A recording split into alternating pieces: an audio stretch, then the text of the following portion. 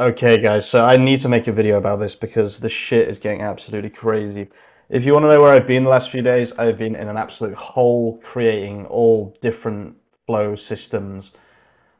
God, my head is going crazy at this stuff. But basically, MCPs to change how Cline/Rue work plus system workflow prompts. Now, I don't know how much detail I'm going to go in this video, but I just want to kind of explain this process to you guys. Now, as of right now, the only place that this actually exists is on my Skool community. This is the first video I'm making about this topic. Okay, so this is my only reference point, so I'm going to try and explain this from the Skool. If you do want to join the Skool community, feel free to click the first link in the description. It helps support me, and also, I'm trying to organize everything into a very, very digestible format. Table of contents, everything should be organized. Now, the way this all basically came from this MCP here, which is the Sequential Thinking MCP server. Now, what I've actually gone and done is I've taken this link, right? And all I did was feed it to Cline, and I told it to download it, using git clone, whatever, get this entire thing on my system, read how it works, right? And then make me one that does QA, right? But this isn't all I want to talk about, but these kind of new MCP servers that change the way the Cline or Rue code are huge. Sequential thinking, for example, although it's got some problems for sure, it's the only time, except using Taskmaster, which is another one of these MCP servers, it's the only time that I've been able to code an entire website using DeepSeek or using Gemini 2.5 Flash. So what I've started doing is, for example, I'm currently planning a WordPress website using Cline, and you can see, instead of just going straight into the coding, I've actually asked, but in the system instructions, right, not in the prompt, but in the system instructions, it says use context 7 MCP during the research phase, right? So what I'm actually doing is I'm using MCPs plus custom instructions, right?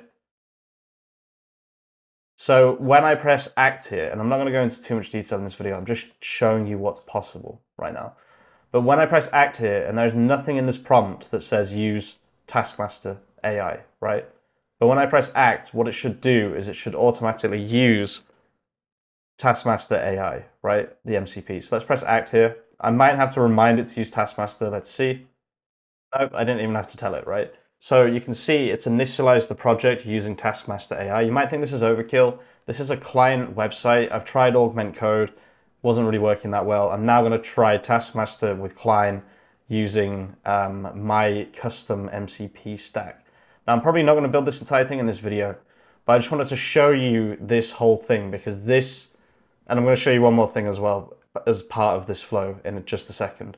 But nothing I'm showing you on this video is particularly difficult, right? All I've got is context 7 MCP, Taskmaster AI MCP, right? Which is what this is doing right now. It's creating a prd.txt, and then watch, it will then pass that prd.txt, turn it into different tasks, and then create the entire project for me. This will be expensive, but like I said, it's a client website. They're paying for this website, so Taskmaster AI MCP, and then my own custom QA MCP, which again sounds complicated, but like I said, all I did was just take the sequential thinking server, git clone it, tell Cline to read it, and then told it to make me my own QA server. So we'll see that in action in just a second. Right now, what it's doing is it's just doing the pre-steps. And remember, none of this is in the prompt, right? So the only one that's in all I say is context 7, right? I don't actually mention any of the other MCPs. And I wouldn't have to mention context 7. It's just this prompt came from when I was using Boomerang Code and Augment Code before, where I don't have this system prompt set up. So all of it actually comes from the custom instructions right here, right? And I'll tell you exactly how I made these custom instructions. First of all, you need to be able to download and work with MCPs, create your own MCPs.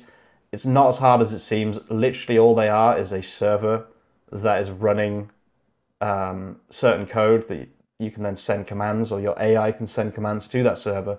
and then give you the response directly from the third-party API. It's really, really simple, right? It's really not that complicated. Every time you make an MCP, ask it to make a readme, right? Readme.md, right? With the name, so context_7, for example, readme, right? And then what you do is you take all those readmes. So you have these 3 MCP servers set up. So they're inside your actual MCP servers here on installed, right? These are my 3 that I have on.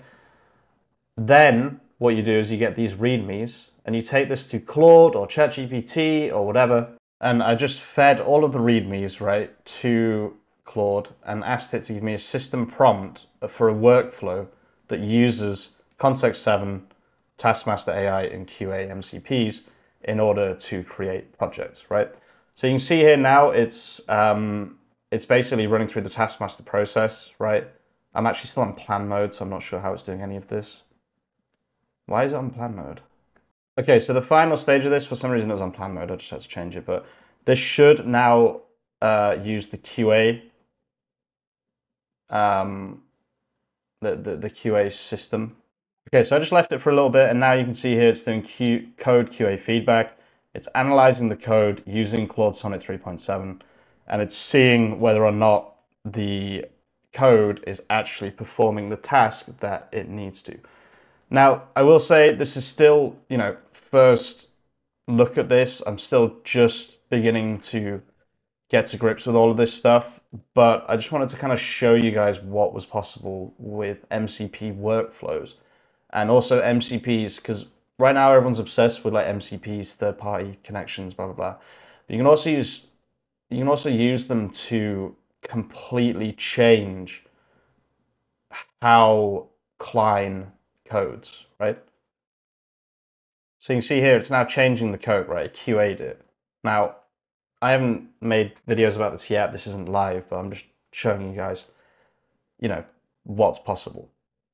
So now I'm going to start this whole process again. What I like to do is I like to iterate a little bit, and also for some reason it wasn't on plan mode. Sorry, it wasn't on act mode, which is really, really annoying. What you can actually do on Cline, which is great, is you can press restore here, restore files and tasks, right? Put it back on plan mode and say start.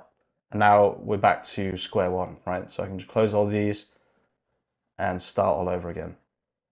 I'm gonna leave the video there, guys. This is my current workflow for kind of more complex projects like this thing that I'm making now, which is proving to be a bit of a bitch to make. So I'm gonna try and build it with this stack instead.